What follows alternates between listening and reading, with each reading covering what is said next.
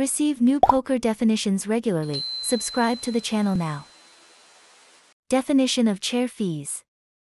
The chair fee will vary depending on where you are. It is basically a commission you pay, in short, a rake. The chair fee is collected by the dealer. This is a practice for live poker only. Sometimes chair fees are paid in advance.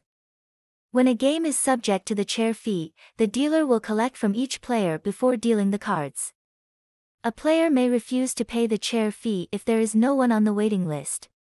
He may also play to the button in blind poker games. The right to chair with a waiting list. If there are multiple players on the waiting list, when it comes time to pay the chair fee, it must be paid by all players. If a new player comes to the table and the waiting list is empty, that player does not have to pay the chair fee.